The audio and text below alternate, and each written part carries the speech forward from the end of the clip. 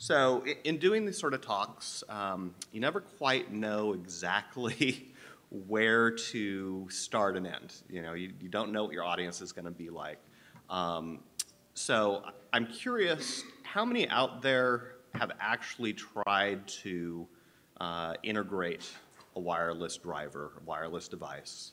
Okay, and how many of you have had to dig deep into the driver code? Okay, so we have a few. Any of you actually have submitted driver code upstream? Great. Okay. As a note, next time you go fix something in the driver, please submit it upstream. Calais and the rest of us would be thrilled to get it.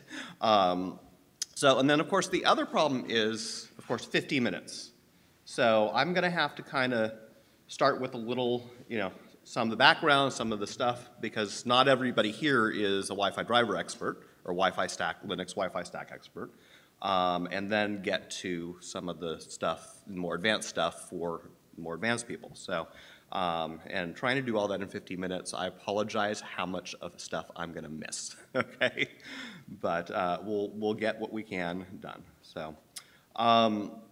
So ideally this, okay, before I go to that, one little piece of housekeeping.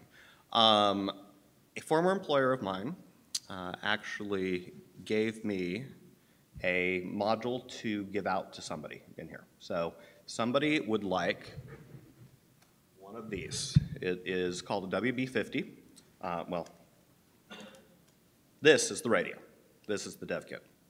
And basically it is a full Linux computer, little SOM, that uses A6K radio. Okay? And so I'm going to be essentially raffling one of those off. So I will start the box around. And so go ahead and stick your business card, or if you don't have one, write something and stick it in here. If you don't want it, don't bother. I have extra business cards.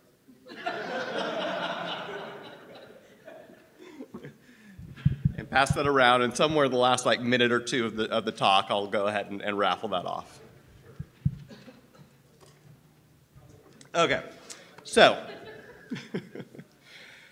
we're going to go ahead and do an overview of the basic concepts, because you can't really talk about debugging, doing interfacing, that sort of stuff until you've got at least a basic idea of what's there. We'll talk about interfacing devices, things like this, and then we'll go through the debugging tools, how to get help, that sort of stuff. Okay, why am I the person up here speaking to you instead of one of you guys up here? Now, there's probably other people here who has similar experiences. I've been working in Linux Wi-Fi for the last 10 years or so. I've been working with embedded Linux for 17. And I've contributed across a wide, I'm more of a generalist, okay? I've contributed across a wide variety of open source projects. But over the last several years, most of my participation has been focused in Linux Wi-Fi. But at the same time, it's been across a lot of the different drivers. The last few years has been pretty heavily with A6KL. Before that, Libertus, thin firmware, and I've done a few of the other drivers too, here and there. So, obviously, as I said, I used to work for Laird. The software in this is mostly mine in some form or manner. So I have unusual special knowledge of their platform specifically. So anyway, on to the bread and butter here. Okay, let's talk about Wi-Fi chips. Not that you can see it real well, but on this device, this one covered by the can and the sticker, that's the actual Wi-Fi SIP on here. Everything else is processor, RAM, and all that. They come in, obviously, all sorts of different sizes and shapes and capabilities, but fundamentally, they fall into two basic categories, at least as far as the Linux kernel is concerned. You've got your full Mac chips and your soft Mac chips. You might hear soft Mac talked about as half Mac or thin Mac, but fundamentally, your difference is It's where the upper level, the MLME layer resides. Does it reside on the chip, either in the hardware itself or in the firmware running on the hardware, more likely, or is it residing up in Linux's Mac 802 layer? And so that's, at least when it comes down to Linux, that is really what it comes down to, is in determining whether you got a full or a soft Mac chip. Even, of course, in soft Mac chips, you've got a fairly wide variety of offloading to the hardware. So there are stuff that sometimes some chips do up in the Mac layer, the Mac 802.11 layer, that other chips actually will go ahead and offload onto the chips themselves. But in any case, that's your fundamental difference. Or that's how I categorize it. Does it use Mac 802.11, then that's a soft Mac chip, period. That's kind of how I do it. Okay. Nearly every one of these chips, I'm sure you've seen these, have firmware blobs. I'm only aware of, I think, 2 chips where that firmware is open source. Okay? Every other one is a closed source blob provided to you, hopefully by the vendor somewhere along the line. With a little luck, it is upstreamed into the Linux firmware project and automatically will come with your distribution. If you're unlucky, it's a newer chip and you get that firmware blob when you're integrating directly from Qualcomm or Broadcom or Marvell or so on and so forth, right? And may or may not have other bugs, just like everything else. All of these have their own little errors and quirks and problems. And guess what? You guys know how this works, right? Closed source firmware, you just have to live with it if it's got a bug, right? You got to work around it. You've got to figure out what you got to do in order to live with it and make up for that problem, because you can't fix it. If you're really, really lucky and you work for a company that has enough pull, you might be able to get firmware source out of your vendor. Good luck. There's a few. It happens sometimes. We were able to do that at Laird, but it's very, very rare and takes a lot of negotiating power to do that. So. Now, something you need to know about firmware. So if you go and you write a driver from scratch, not that any of you are going to do that or not going to want to do that, but let's say you do, you're going to want to load that firmware blob as late as possible, okay? And so you'll see a wide variety of loading strategies throughout the Wi-Fi drivers. Some will load it right on during probe. That is generally not, I won't say it's not allowed, it's generally not recommended. The problem is when you have things that depend on external firmwares that are sitting off in a file system somewhere, and you compile that into the kernel, and on kernel bring up, you can't get access to that file, you got a little problem there. And so as much as possible, the driver maintainers try to load firmwares as late as possible in the system. There's all sorts of strategies. It's a mess, despite a lot of really great people working on it, working really hard actually. It always seems to trip things up when you're going through this stuff.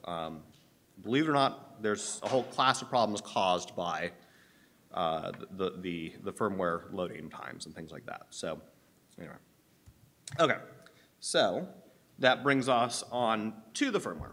Okay, nearly all of the chips, as I said, they've got to load that firmware. Even those soft Mac chips in general load firmware. Okay, they'll load a thin firmware, has the lower level capabilities of the chip, and then it will pass all of the messages. So all the Mac messages, the beacons, and all that sort of stuff will go on up to Linux to be processed. Your full Mac chip, a lot of things like the beacons and stuff like that that they receive, they process that internally. But your thin Mac chips will pass all that up. As I mentioned, lib firmware, that's where most of those blobs are residing, and Linux firmware .git. Okay. Interfaces. As far as I'm aware, nearly every conceivable interface that is out there is used somewhere on some Wi-Fi chip or other. Okay. I've seen everything from SPI to UARTs, believe it or not. But the majority of them, of course, use SDIO, USB, or PCIe. Okay. Some of the drivers can actually use multiple hardware interfaces. For example, the A6K chip on the device I keep pulling out as an example can do either USB or SDIO. As configured on this particular board, it uses SDIO. They have other people use the chip in a USB mode. And so the A6KL driver, to continue with the example, has both of those interfaces represented in the driver, okay? Just depends which chip you're using. Now, you don't write the whole hardware bus access, of course, because you use the SDIO layer, the MMC layer in the kernel if your chip is SDIO. You use the USB layer. You use whatever the bus layer, the underlying bus drivers in Linux kernel, those are the ones that you are going to go ahead and use. And so your driver will plug into those, utilize those, and work with those. You don't have to write that from scratch. Now, there is almost always, on top of whatever the hardware bus is, there, of course, is always some sort of messaging bus on top of all that, right? The higher level messaging bus.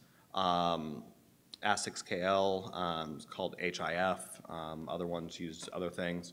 But basically, it's how the chip packages things up to send them up to the upper layer where they get unpacked so your driver can do what it needs to.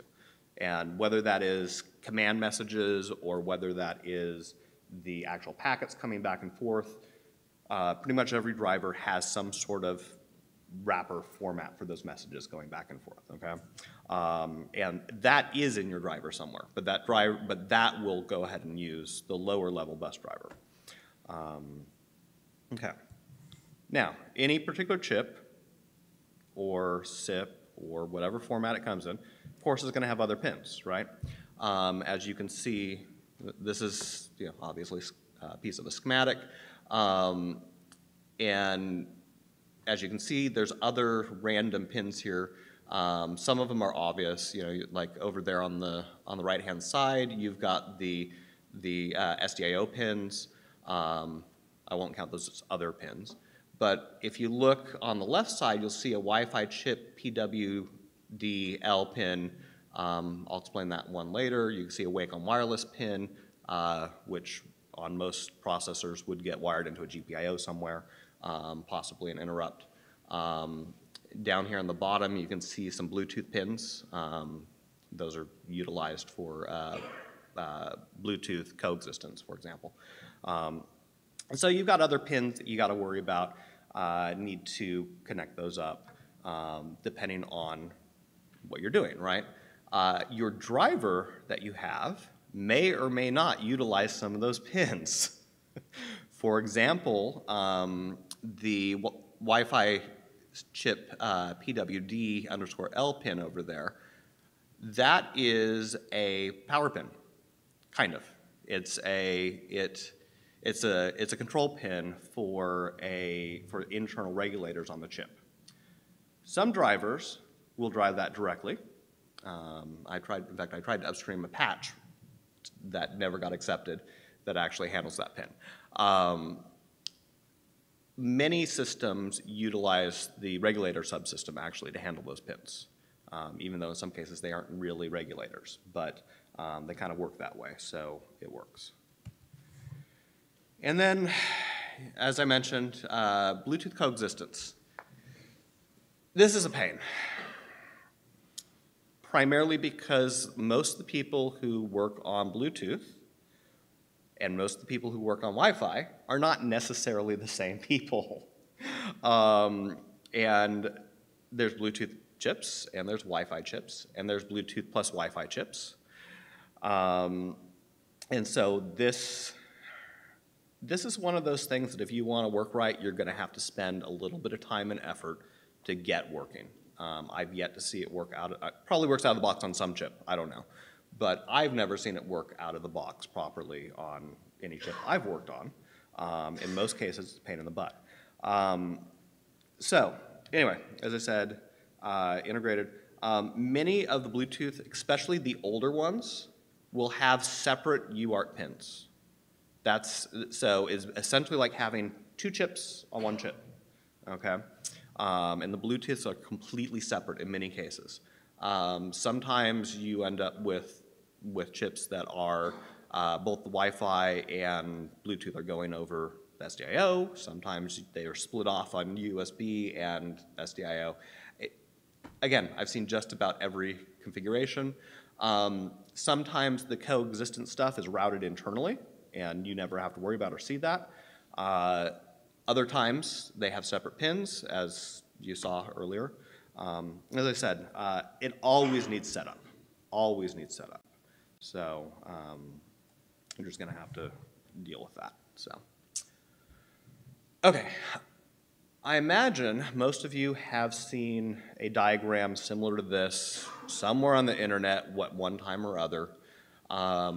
This is my interpretation of the Linux Wi-Fi stack. And get a good look at it. I won't be flipping back and forth, despite as I go through, I'll be describing it. Your hardware is down there at the bottom, user space is up at the top. Kernel is obviously the largest blob in the center there. Most of what we're going to be talking about, of course, will concentrate there in the center.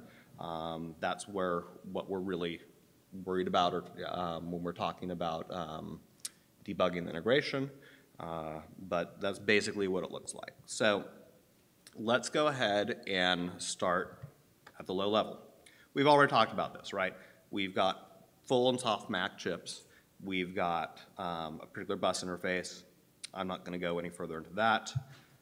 So your next level up, of course, is your bus driver. Okay? I mentioned it uses your standard Linux bus driver. So MMC, the USB subsystem, PCIe. I recently worked on a PCIe chip. And as I said, I've seen other weirder ones. Some of the really, really low speed chips, I've seen SPI ones, I've seen one on a UART. In fact, I think actually Microchip makes one that has a UART interface, and I believe there's a driver in there somewhere for that. So anyway, okay. Now the stuff that we haven't really talked about yet. So now we get up to Wi-Fi device driver layout. Doesn't matter whether you got a full Mac that doesn't use Mac 802.11 or a half Mac, soft Mac chip that doesn't use Mac 802.11. Sorry, said that backwards. Either way, you still have a driver for the device, right? That's at the bare minimum. It will utilize the SDIO driver. We'll use the SDIO, for example. It will utilize the SDIO driver to get stuff physically to and from the chip. Then it will have some sort of abstraction layer in order to unpack, pack up or unpack the messages that it needs to do, and then it will do whatever it needs to do. In the case of a full Mac chip, pretty much everything needs to be done will be done at that layer. And so all the packets will get processed as necessary and then passed up to user space at some point, okay? In a Mac 802.11, a soft Mac, it will pretty much immediately send all that stuff up to Mac 802.11 where most of the processing will actually be handled, okay? So, Mac 802.11, if you're ever trying to figure out what kind of driver you are looking at, the easiest way to do is look for IEEE 802.11 _ something.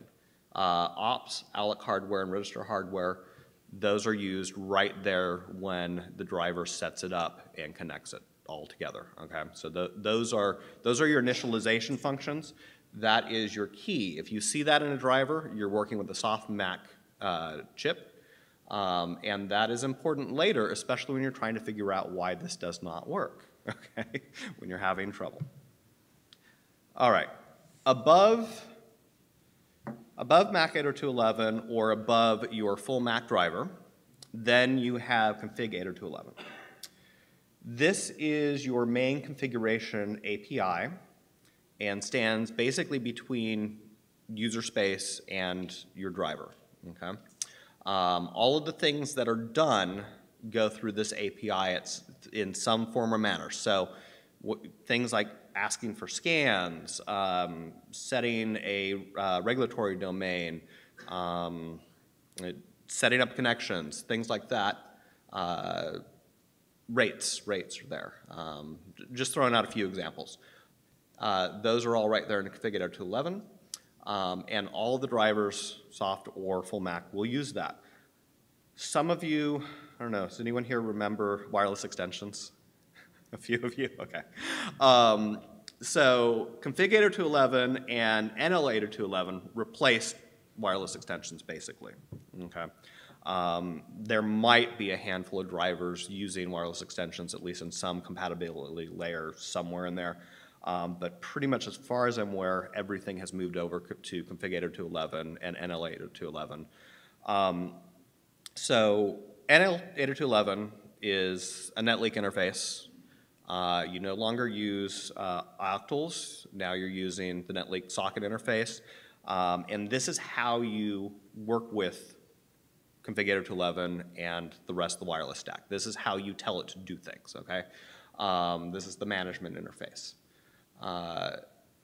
And then that, of course, is not the, well, we'll get to data here in a minute, but, okay, so, and then up in user space, so we'll stick on the management side for a second. Your basic tools, IW, for example, uses NL 802.11 to talk to config 802.11 to either tell the driver or Mac 802.11 what to do, okay? That's basically how the flow of commands work, and then of course the information comes back up over the same sort of thing. For those, anybody here still using IW config? Please don't do that anymore. Unless you're on an ancient kernel, of course. So IW config, IW priv, actually I still use it, but IF config, I'm sure we're all using that, have all been deprecated a long, long time ago. And in some modern systems, a lot of those won't even work anymore. IW is the way to do it nowadays. And if you need to there's a big warning in IW, I don't know if you guys have seen it. Don't screen scrape this tool. There's a big warning there. Because they want you, if you're programmatically controlling the network stuff, to, of course, use native programs and use the NetLink layer. But I'm sure all of you, just like I do, still script around IW's input and output. But I will tell you that leads to breakage. Sometimes that what IW prints will change periodically. So be careful when doing that. We're all, I hope we are familiar with WPA supplicant. Very, very large project. Obviously, there's also host APD, goes along with that same project. And so for those that aren't aware, WPA supplicant handles the encryption stuff. So handles the WPA2 and all of the other encryption protocols. Okay, that's not handled directly down in the kernel.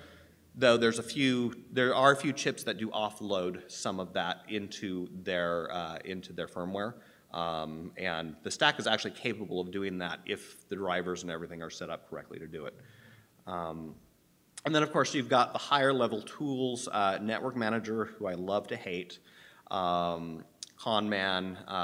There's other tools like that, but you know those are there to manage connections regardless what kind of connection is, okay? Obviously, Network Manager happily manage Ethernet connections just as well as your wireless connections.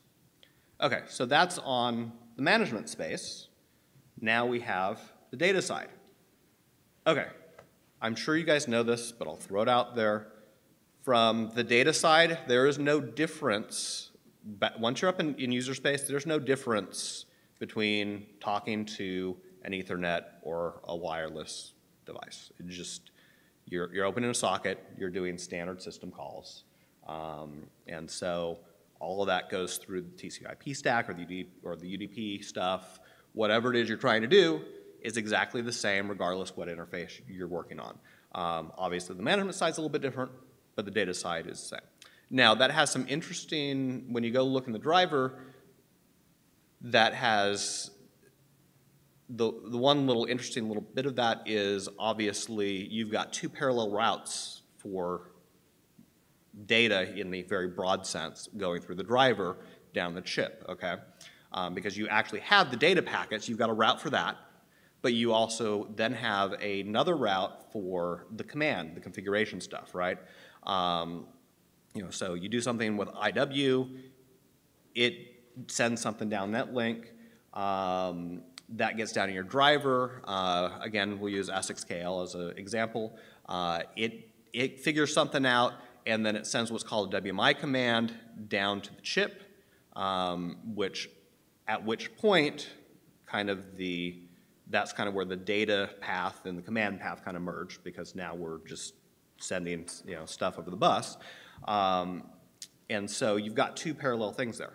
Data path, it's all SKBs, it's all just what you would expect going on up to the network path, okay? Okay. Interfacing.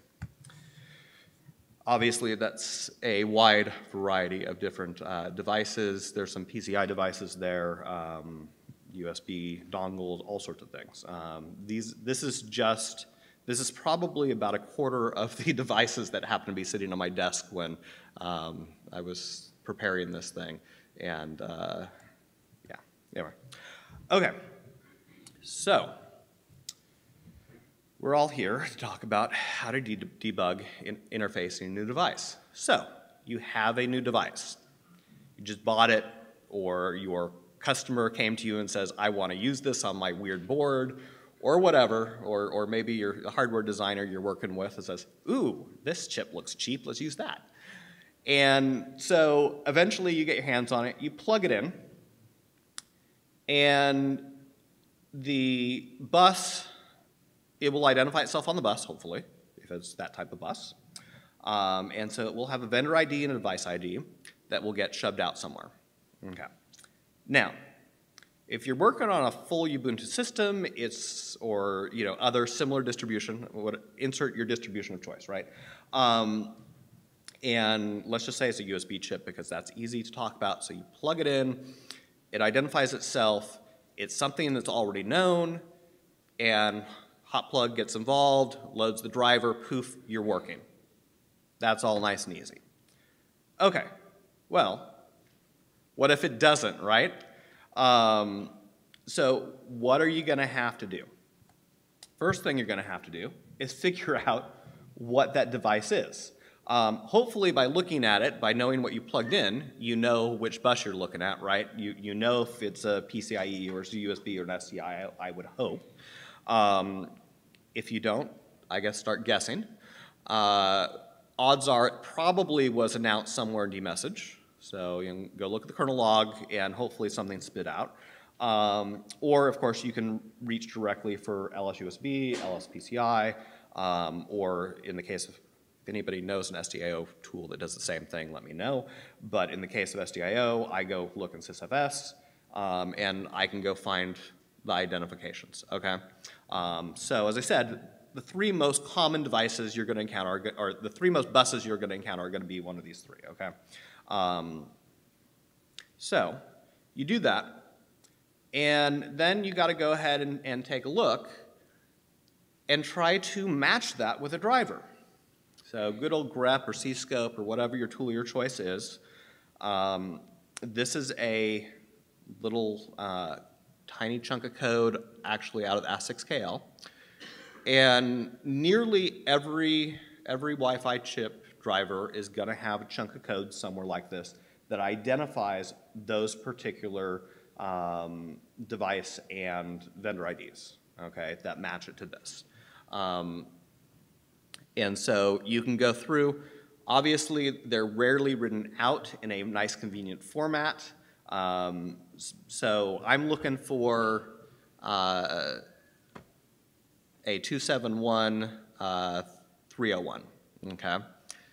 Well, 271, that's a vendor ID, but as you can see, if you go down and look at the second chunk there, you're not going to find 301.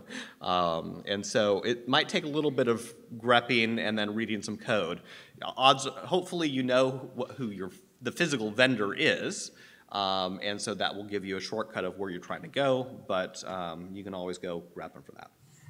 Okay, so you plug it in, and let's say it does know what driver is, or you already have the driver loaded or whatever. And you'll probably see a trace like this in your dmessage, right?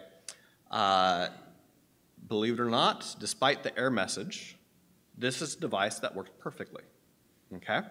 So this is one of those little things about firmware. The firmware loader system will throw out error messages that aren't really error messages, okay? So any particular device, and again, using ASCII6KL as the example, may have a whole bunch of different firmwares that can load. And so in our particular case, this first looks for firmware-5. I won't read the whole path, but you can see right there. It first tries firmware.5. It can't find that, and the firmware loader will go ahead and spit out an error. And then it will try firmware-4. In this particular case, it found firmware-4, and on it goes. And it tells you, again, in the case of this particular driver, it tells you the capabilities of what the firmware supports, which is kind of nice. Not all drivers do that. Some drivers will print it out incorrectly. It all just kind of depends. But, you know, so this actually is a good result in this particular case. This actually comes out of this chip. Okay, so bad result. The first one and the second one is the age-old, you know, is it plugged in and powered up, right? First debugging step for everything, right? Now, it's a little bit trickier when you're trying to integrate a piece of hardware you've never seen before to determine necessarily, is it powered? If you're really lucky like me, you have schematics and you can find some point on it somewhere that you can probe and with your oscilloscope and or logic analyzer, you can tell if it's powered, you can tell if it's talking on the bus, that sort of thing. Hopefully you don't need to, you know, obviously I'm not reaching for the logic analyzer first, but you know, you go through the basic checks. Okay. In the particular case of the example chip that I keep pointing to, one thing I'm always checking is that chip PWD L pin, is that toggled correctly? Okay, because if that is held low, the thing is in reset, nothing's going to happen. That pin is high, it will live on the bus and talk and communicate, okay? All right, so does it announce on the bus? There's a number of ways to go and look on this. We already looked at one thing, right? So something's partially working if you can do an LSPCI and you see that the device is there, but you can't do other things. Okay, well, at least you know that the system can see the physical device, right?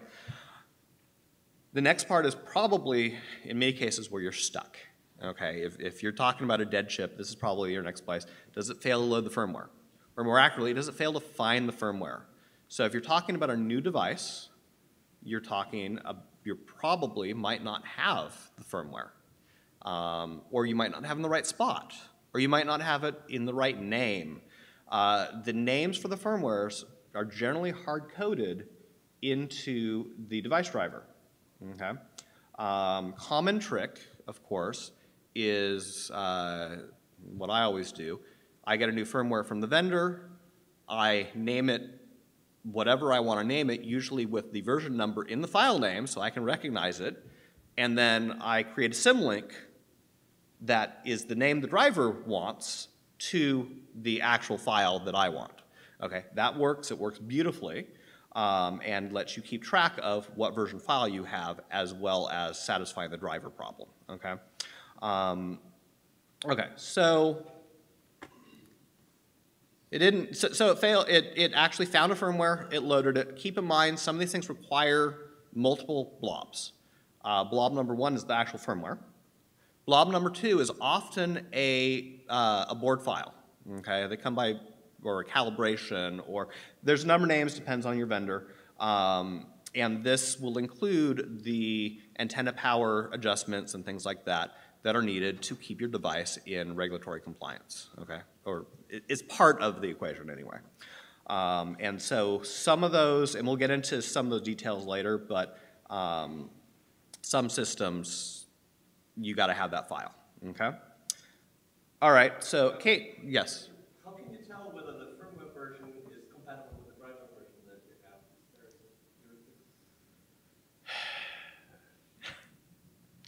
have? So in the case of my example chip, the drivers are always, or excuse me, let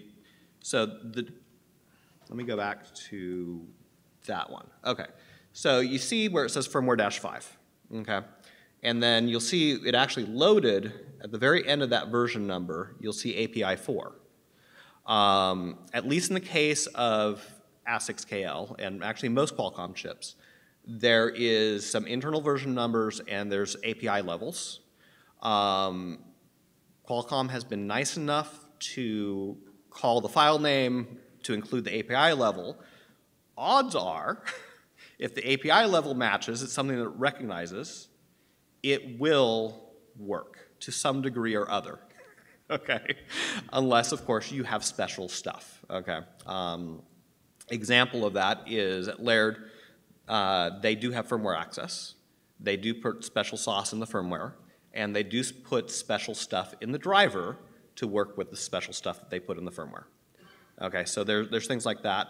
And then the final thing you can do for compatibility-wise, as I said, a lot of the firmwares will print out what they support.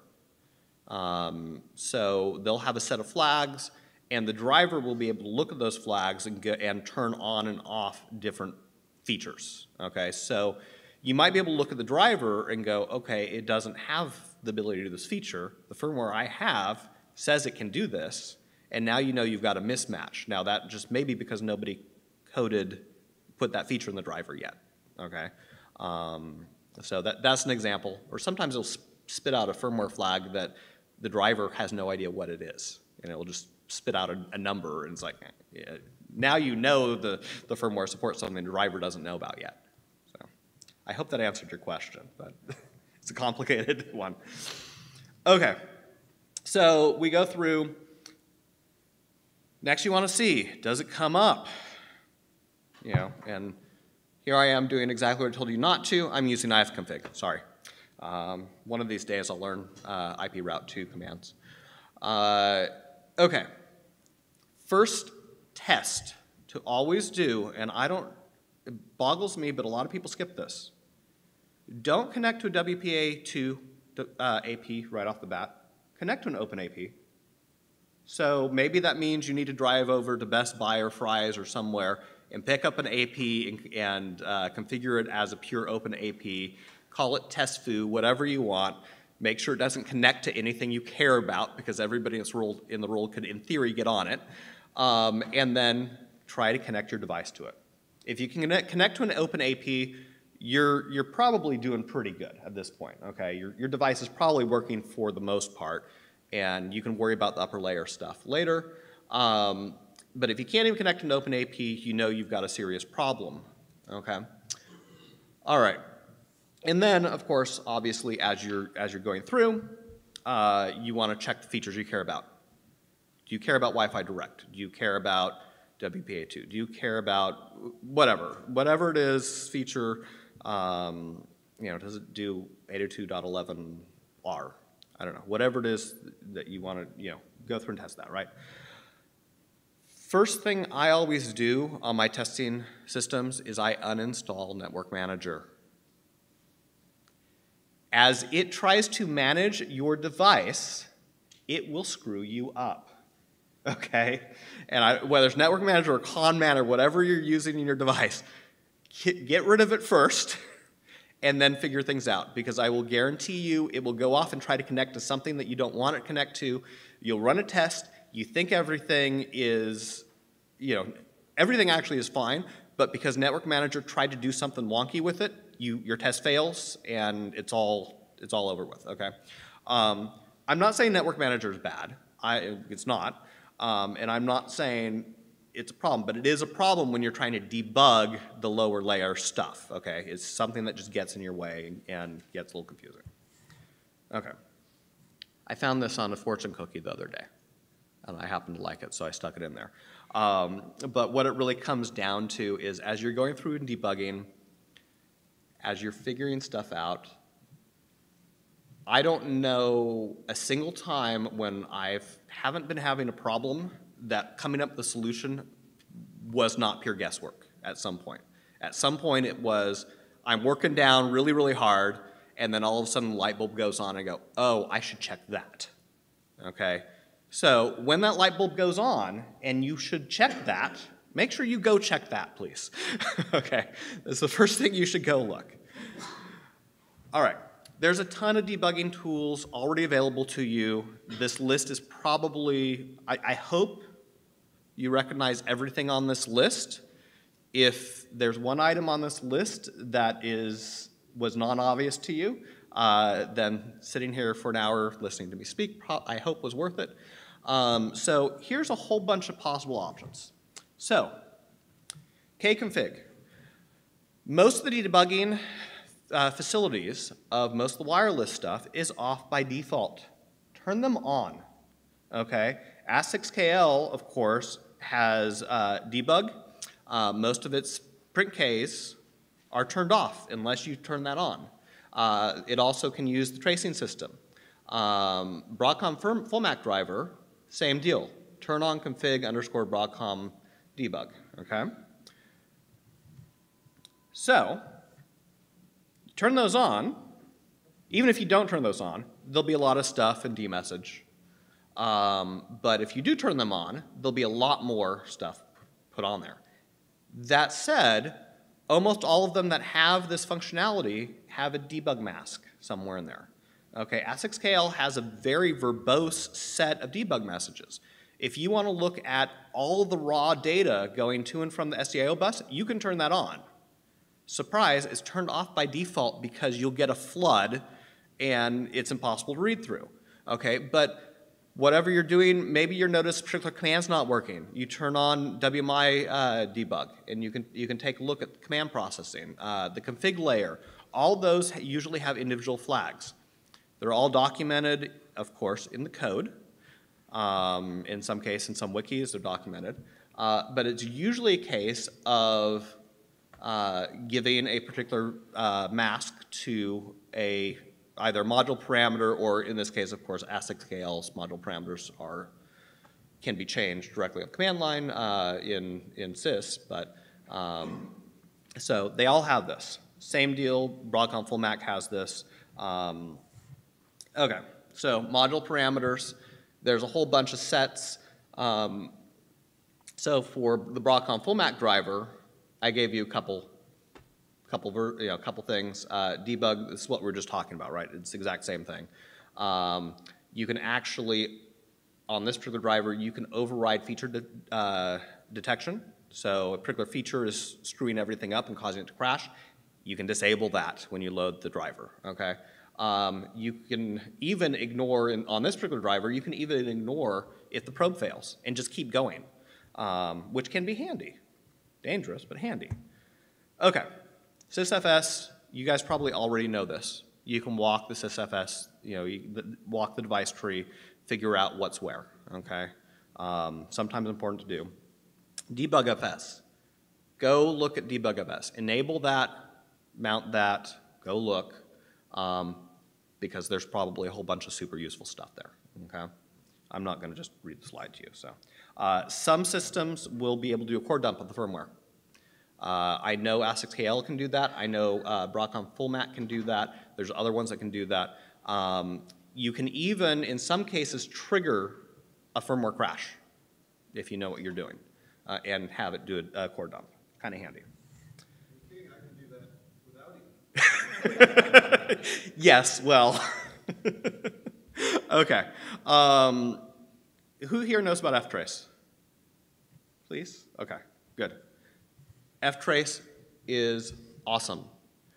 When you are trying to figure out why something doesn't work, instead of littering it with print Ks just to go through the driver flow, you give the right parameters and you can actually figure out how that driver does its thing, okay?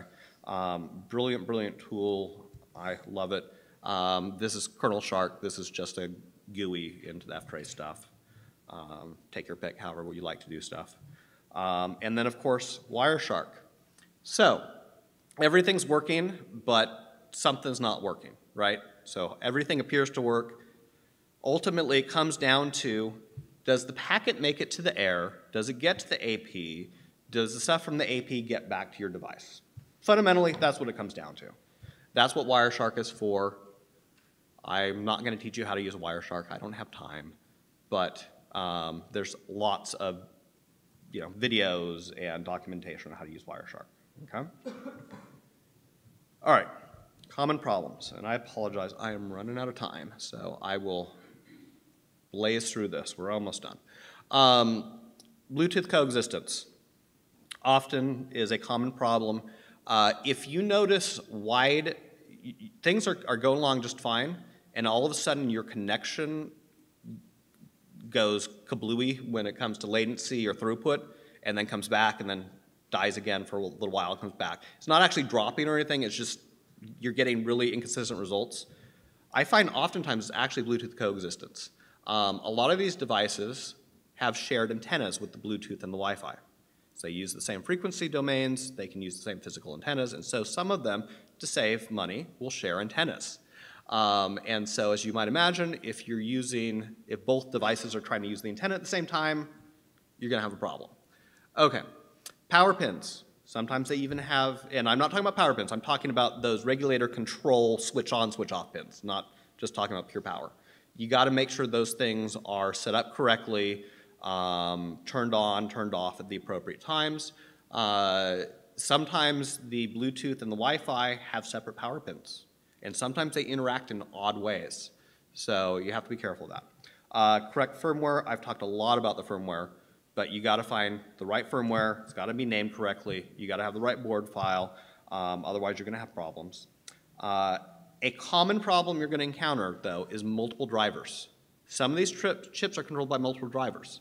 Sometimes those are vendor drivers that conflict with the mainline driver. There's the term open source vendor driver, which is an odd one, but there's some out there that have a driver out in GitHub. It's never been mainline, but it's still at heart a vendor driver somewhere. Sometimes there's even a driver in the mainline and in staging at the same time. So you actually have both on your system. So you got to watch out for that, use the right driver. There's also a good situation sometimes where there's multiple drivers, because there might be a thin Mac driver and a full Mac driver for the same chip. Now that comes down to make sure you have the right firmware for what you're trying to do. Okay? And if you're wondering why you would do that, it's because some of the full Mac chips might not support AP mode. And so some people have created thin Mac firmware in order to use Mac 802.11, host APD, and all that properly. Okay. Sometimes the tools that you're using, i.e. IWconfig, is not going to interact. If you do stuff in IWconfig and IW at the same time, don't expect good things to happen. Okay. In fact, just drop IWconfig, please. Okay. Here's a problem that's actually getting some email on the list in the last week or so. We have a couple chip vendors that have ended up using the same vendor and device ID on the SDIO bus. This was caused by some SDIO IP going out there, and the people implementing at the end not realizing they need to change those things to theirs. That causes problems, by the way, because then you have two totally different devices and multiple drivers that think they both control those devices. It's a mess. Regulatory. This is a problem. If any of you have tried to do regulatory stuff, particularly here in the United States, Europe, this is a big pain. So there's a system called CRDA, which of course you would use, that is used to work with this. Another problem with this is some devices do their power levels and stuff. They might have an EEPROM instead of you loading a board file.